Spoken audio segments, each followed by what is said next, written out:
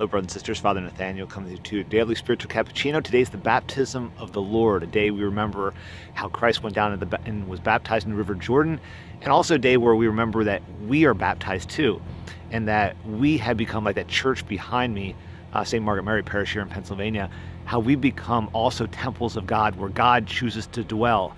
And you know, that's why as we enter into ordinary time, it's actually extraordinary time, because we still are children of God. God is with us.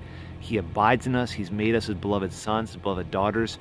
And that's something to think about. Think about how you live your daily life and what you think about and your identity. And you're identified not so much by your work, not so much by your feelings, not so much by your health, but by what God has made you, and that is he's made you a child of God. That's something to think about. It's something to be rejoicing in. It's something to share with others, because they too are called to be sons of God, and they are by baptism. So may God bless you on this special day. Take care.